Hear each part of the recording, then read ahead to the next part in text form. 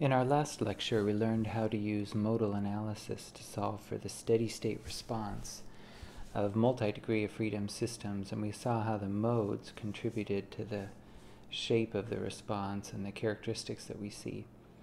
In this lecture, I'll quickly cover some concepts in Chapter 5 of the Ginsberg book, which is basically a shortcut to do what we did last time, a faster way to get the answer. So you remember we have a multi-degree of freedom system in the standard form here. And here I've included a damping matrix. Suppose we knew that. And again, we're assuming that we're forced by a harmonic force. So we can write the force as the real part of some complex amplitude of times e to the I omega t. And F's a vector, as we talked about before, so we could have a force applied to each of the different masses in our system, as long as they're all oscillating at the same frequency. And suppose we assume that we could write the response x of t is the real part of some complex amplitude x, a vector of them, e to the I omega t. Now we proved that this was the case using modal analysis, so it's not really an assumption, it's something we know. But again, physically what this means is that all of the masses are moving at the same frequency, and the only thing that varies between them is the complex amplitude, or the magnitude and phase of each mass. If we plug this into the equation, just as we did for a single degree of freedom system, we actually get something we can solve really easily. Here we get a minus omega squared m times x, I omega c times x, k times this capital X. And so notice we can easily factor out the capital X, and we have this matrix equation here. That's not a minus sign, that's a bullet, so ignore that.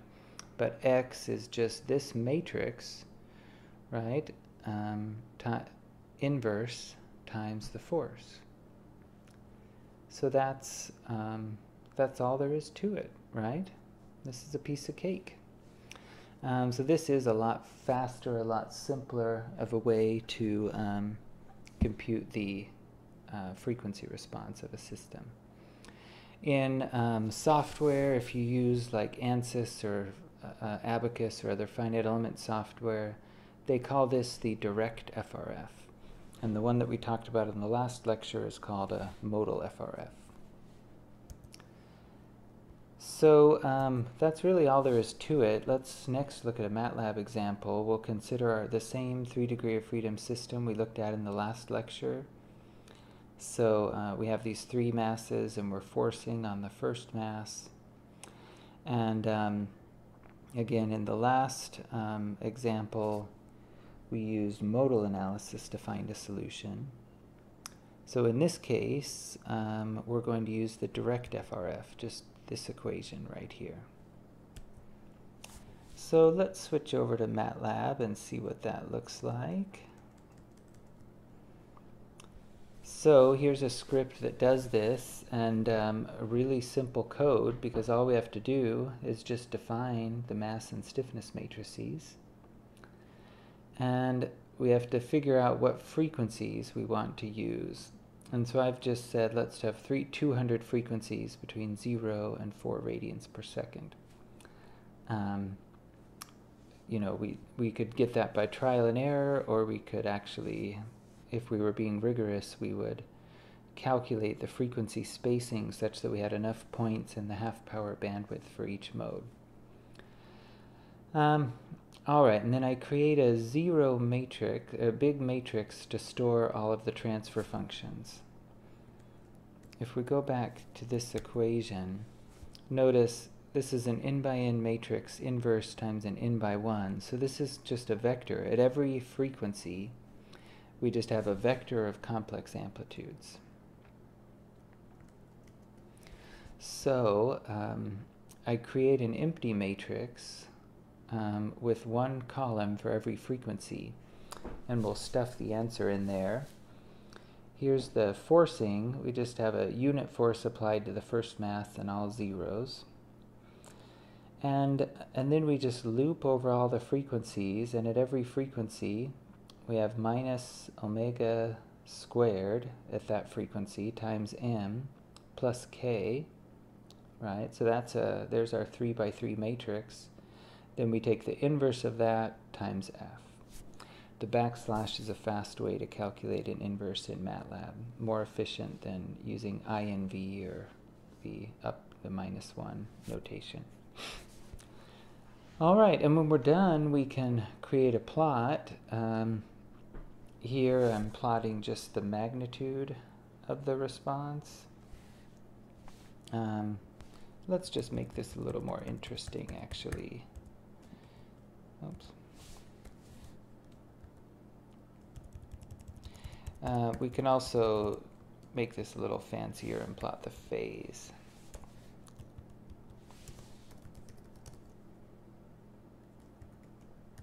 So if we add a plot up here that's just on a linear scale, the angle would be in radians per second. So if we multiply that by 180 over pi, that'll be in radians.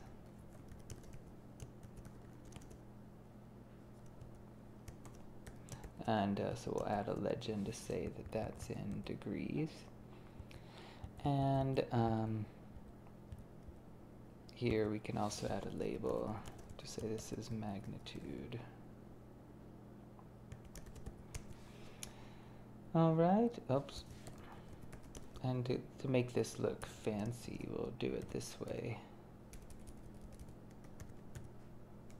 We'll fill the second and third panes with the magnitude because that's a little more, it's a little more interesting. All right, so if we just take it to there, let's see what that does. So what that gives us is this plot over here. Ignore that one for now. So this is the magnitude of the response of each of the masses, 1, 2, and 3. And this is the phase of each of those. And so we can see some jumps between 0 and 180 degrees as we go through each of the resonances. And what I've also done, if you look down here, is I'm going to find the frequency. I'm going to find the point just after the first natural frequency. We solved the eigenvalue problem before, and in case you've forgotten, if we do that, the natural frequencies are these.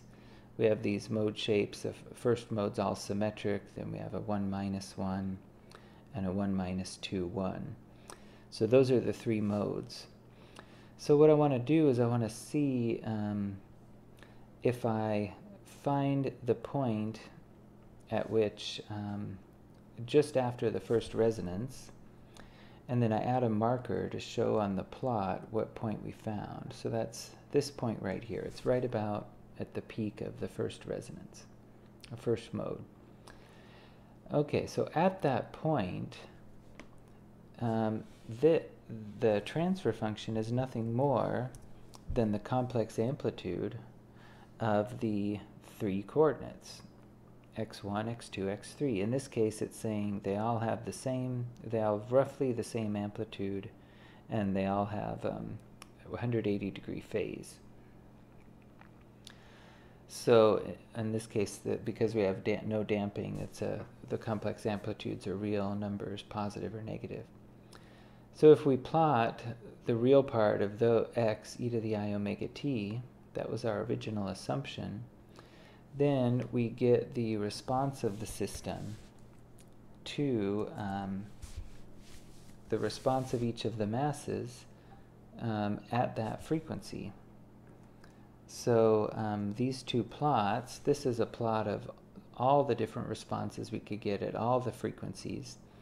This is the response we get only near the first resonance. And notice all 3 masses are moving in phase with each other, right? So that's what we expect, given that the first mode shape is 1, 1, 1. So there are other points on here we can look at that are also interesting. if we look at the second resonance, so if we move our markers over here, and it looks like I overshot a little, so I'm a little off resonance. But anyway, if we look over there, now we see mass 1 and mass 3 moving 180 degrees out of phase with each other. I wish this video let me show you my hands, right, and show you how they're moving. And then mass 2 is basically sitting still. And if we could get closer to the resonance, we might get an even better view of that. Yeah, and then we can do the same thing with the third mode, but I won't bother taking the time to do that. There's one other interesting feature that I want to point out, though. Notice in the blue curve, so this is mass 1's response, there's this point here where the response is getting really small. Let's take a look at that and see what that looks like. So if I grab a point near there, so what that's saying is that mass 1 is not moving at all. But remember, if we go back to our picture, we're applying a force on mass 1. And this says that even though we're applying a harmonic force, mass 1 is not moving at all. Instead, what's happening is that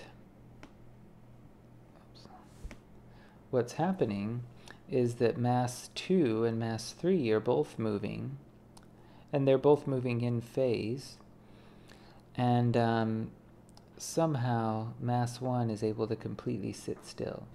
So we'll talk about this more in our next lecture, but this is the vibration absorber effect. So what's happened is that the force that we're exerting on mass 1 is being countered by the rest of the structure through this spring K2. And so it's applying an equal and opposite force that allows the mass to sit still. And notice there are a few of these frequencies for this system, and a real structure has, many vibration absorber frequencies, or anti-resonances they're sometimes called, or these points where the rest of the structure moves around, but if you're sitting at this point, it sits still, has very low or zero vibration. So that's an interesting phenomenon that we'll talk about next time.